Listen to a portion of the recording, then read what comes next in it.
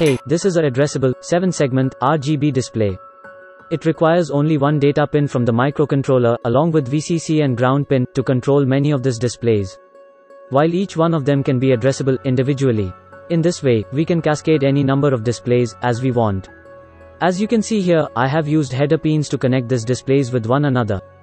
The output from the first display goes to the input of the second display, and so on. In this way, all the LEDs are connected in series, making a daisy chain formation.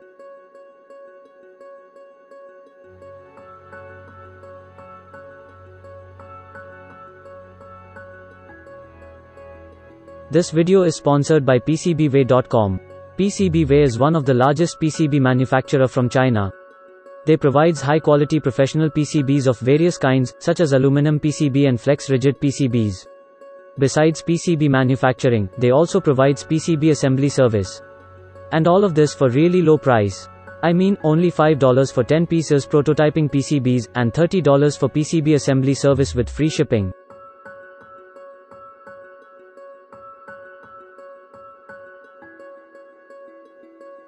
The build quality looks really good to me.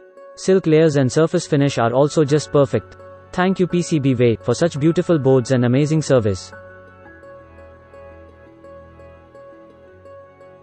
By the way, if you want to get the same PCBs as mine, then I will leave a link in the description, from which you can directly purchase these boards from PCBWAY.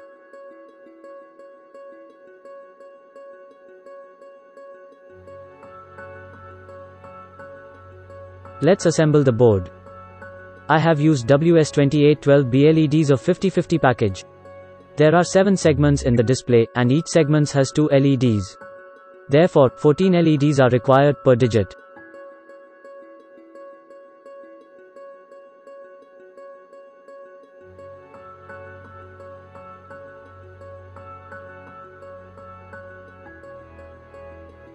These LEDs are very heat sensitive. Overheating might burn the plastic cover. So we can't apply heat gun directly onto it, and hand soldering all these LEDs is very time consuming. Therefore, I have tried a new method of soldering here. It's called hot plate reflow soldering. Only difference is that I have used regular clothing iron for heating. And to my own surprise, it actually works.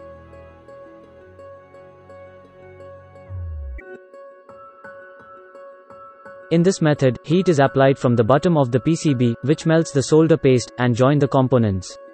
The iron temperature is around 220 to 230 degrees Celsius, which might takes a while to melt the solder, but it does the job done.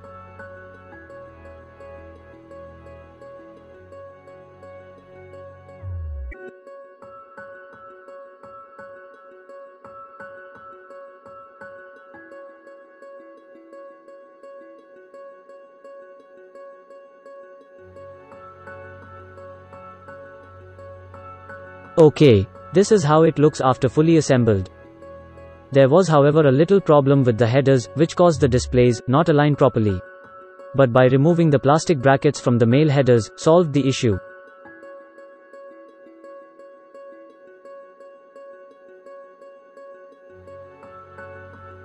To drive the display, I have used a NodeMCU board.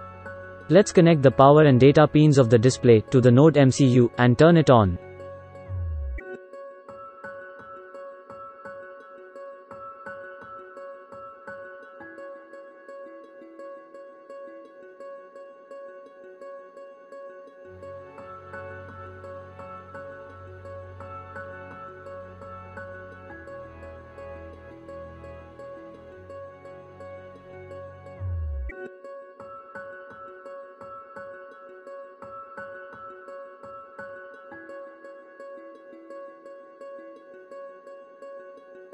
Now let's see how the program works. This is a sample sketch to test the displays. The code is very simple, and I have commented it for better understanding.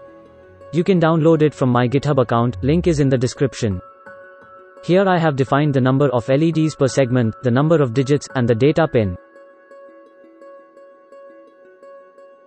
This is how the pixel arrangement for the display.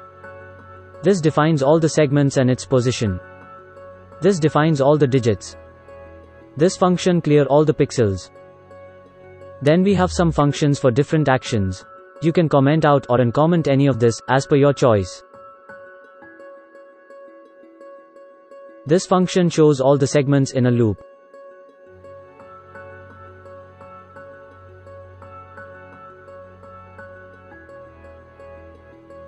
Then we have this function to display all the numbers across the displays.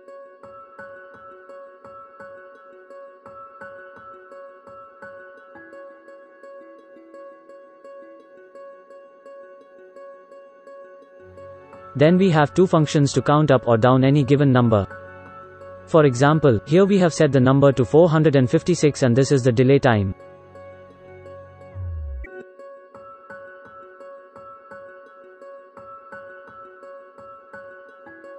And finally, we have a function to show some animation.